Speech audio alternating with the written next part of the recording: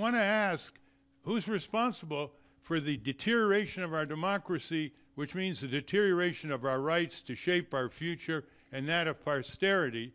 The perpetrators are clear. Big corporations, big media, and big government in their thraldom. That's the triad. And money greases the wheel. But who are the enablers? The enablers are us. Because first of all, we don't show up. Half of democracy is showing up. Showing up for town meetings, for rallies, for courtrooms, showing up for marches, showing up to vote. We have a low estimate of our own significance as citizens. You can talk to high school students and ask them, who are you? And they'll say their name, they'll say they're children of their parents, they'll say they're swimmers, they'll say they're book lovers, they'll say all kinds of things before 20 minutes later someone raised their hand and said, we're citizens. That's their role.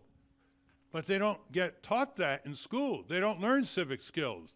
They learn computer literacy. They don't learn literacy.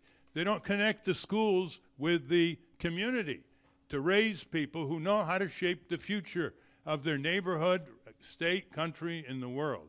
So this is why I finally wrote a short book. It's called Breaking Through Power. It's easier than we think.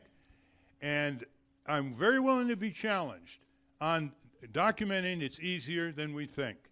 1% or less. We hear about the other 1%, you know, the Occupy Wall Street called the top 1%. 1% or less is what it takes if it asks the following question.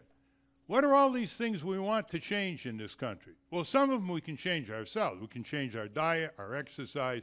Some of it we can change by organizing food co-ops and things like that. But the major changes to deal with the empire, to deal with the military-industrial complex, to deal with the strategic planning by big corporations of every aspect of our life. They're planning our genetic inheritance. They're planning our education. They're strategically planning our food. They're planning our health care. They're planning our tax system. They're planning our public budgets and their allocations. All of this comes down to Congress. Congress is the most powerful branch of government, although it doesn't use it. It gives it up to the executive branch and to the lobbyists.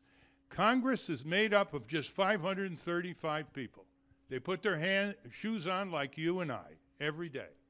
And back home, they've got the insurance agents organized, they've got the auto dealers organized, they've got the real estate industry organized, et cetera. But we, the people, are not organized.